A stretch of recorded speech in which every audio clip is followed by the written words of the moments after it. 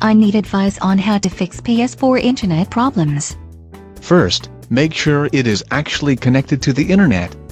I do not have to make sure it is connected. The PS4 controller, and even the console connection to the internet, is usually wireless now. If the Wi-Fi connection is being dominated by someone else watching Netflix or downloading, you'll have internet problems with a PS4. My PS4 has typically worked, even if other people were working online. If too many people are trying to use the same Wi-Fi connection, it could slow down the PS4's connection to Sony, to the point that the PlayStation's connection times out. All I know is that is the opposite of my idea of a good time. How could I fix it? Try an old-school wired connection to the internet, instead of using Wi-Fi for both the controller and console, plus anything else in the room. Or making sure that Wi-Fi connections for smart house monitoring networks are not all in the same cabinet, interfering with the PS4. True, interference from other Wi-Fi from wireless phones to security cameras can interfere with it. Then you're down to moving them apart, and checking line of sight to solve it. Petty tinfoil hats won't solve it.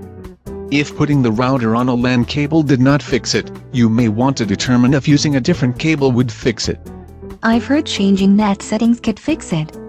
You want NAT too, because Open NAT is an open invitation to a hacked system. Whereas NAT 3 has so many security precautions, it slows down your internet connection more than an NSA checkpoint does to your travel plans. I hate checkpoints and slowdowns in general. Speaking of slowdowns, check to see if the PS4 is trying to update while you're playing. It'll slow down gameplay. If I run updates in rest mode, it can lock up.